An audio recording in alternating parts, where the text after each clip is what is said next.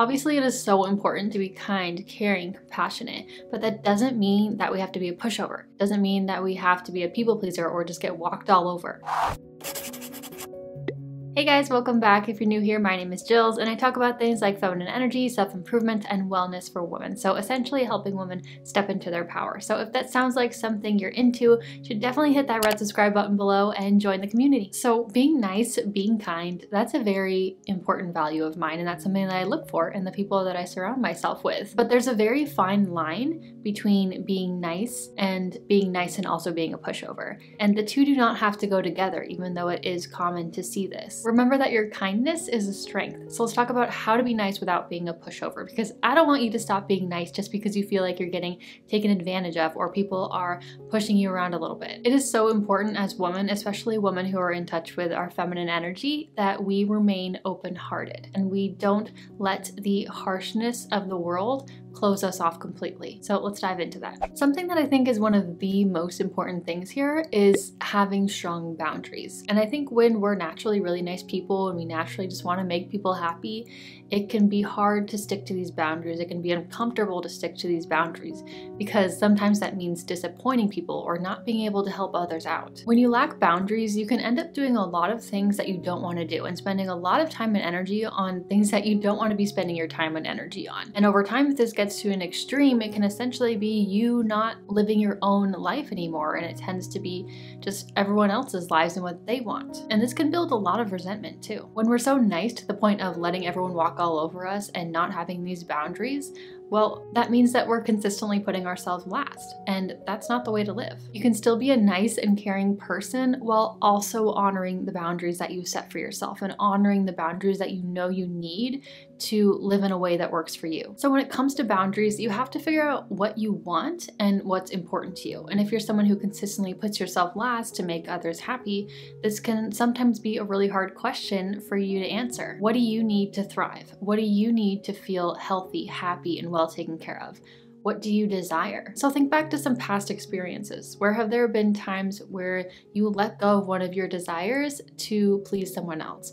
Or where you really needed something for yourself, but you let it go to make someone else happy? You really have to build this self-awareness to figure out what your boundaries need to look like for you. And once you figure this out, then you need to start communicating these and honoring these. Communicating these is not unkind, it's not selfish. It's how we take care of ourselves. Keep in mind that the only people who are offended by your boundaries are usually people who don't have very strong boundaries for themselves. So with that said, number 2, a very practical tip, let's talk about how to communicate in a way that best gets these boundaries across so people don't take advantage of your kindness. It's best to communicate in a very clear, firm but loving way, in a way that portrays confidence and doesn't involve any awkward hesitations. Through my own past experiences, I have confirmed that this is key. Say for example that someone is asking you to do something that you don't really want to do or you don't really have time for, or whatever it is, whatever the situation is. The way that you respond matters. Your body language matters. The energy you give off, it matters. If you respond like, I don't know, I mean, I really wanted to go to this thing later, versus, I'm sorry, I'd love to help, but I'm busy during that time. When you aren't confident and clear in what you're saying, that is when people tend to push back. That's when people know that they can get you to do something that you don't want to do. And that's also when it becomes incredibly awkward. But when it feels firm, when there's a calm and loving strength behind what you say, people are much more likely to just accept it and respect it. As the confident, open-hearted woman that you are kind and you try to be loving and compassionate as much as you can. But you also have to be loving and compassionate and kind to yourself. You don't need to feel uncomfortable communicating this. Seriously though, the key is to be super clear and confident with what you're saying, and this really changed the game for me. Even if you don't feel confident, pretend that you are, and this will help make your life a whole lot easier. Don't get me wrong, I love helping people and making people happy, but not if it comes at the cost of my own happiness or it comes at the cost of my own self-destruction. Something else that is super important is surrounding yourself with the right people. Surround yourself with people who value your opinion, who want you to be happy, who want you to succeed, who care about you as much as you care about them. If you state your boundaries firmly but lovingly and you keep getting pushback or the other person is super offended, then that's not you. That's usually something that they have to work on within themselves. And that's all right. We all have things that we need to improve in our lives. But if you only surround yourself with people like that, then that's not really a healthy environment for you. Relationships are a two-way street. If you're the only one giving and helping and you're not getting anything in return, or that love that you're giving out isn't reciprocated, then is it really a relationship? I realize that we can't just avoid everyone in our life who doesn't respect our boundaries. You know, sometimes it's really close family members, sometimes it's people that we have to work with every day. But we can start adding people into our lives who respect us and care about us, and slowly distancing ourselves from the people that we can who don't. It is so important to receive kindness and respect in a relationship, no matter the type of relationship.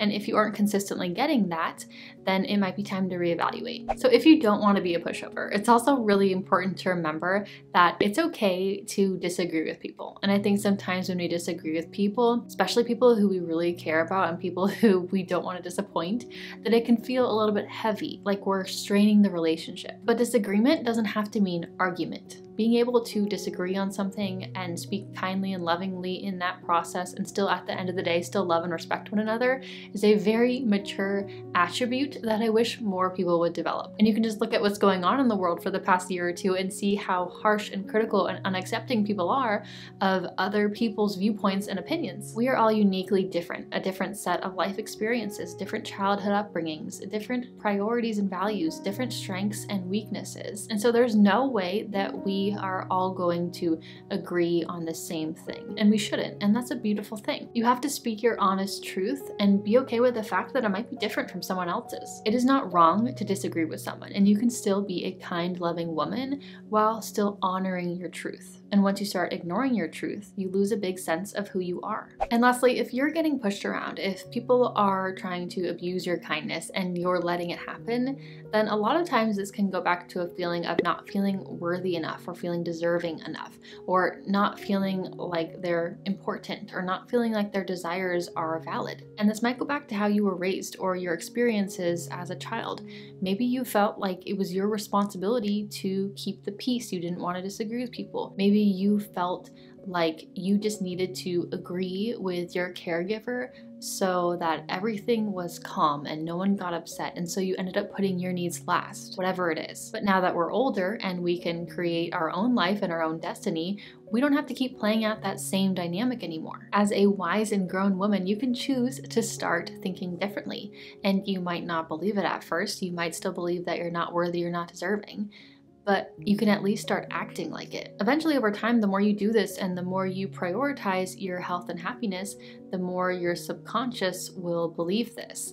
You know, it won't be immediate, but eventually you will get there. Don't forget how powerful simple things like affirmations can be. And I know that they can feel weird sometimes, but this repetition will help get this message into our subconscious brain. And if saying affirmations like, I am worthy and deserving, if that just feels too fake, too far out, does not feel comfortable to you, you can change it up and say something like, I am in the process of owning my worth. This is what I do when something just seems too forced and too unbelievable for me. Adding that in the process part of it works really well. Remember that your kindness is not a weakness, it's a strength, and don't let people convince you otherwise. The problem is when we don't extend that same kindness to ourselves. If you enjoyed this video, please hit that like button and subscribe below and join the community. If you're new here, I would love to have you stick around. Now with that said, if you resonated with this video and this is something that you struggle with, I'm gonna recommend you go watch my other video all about connecting to your intuition.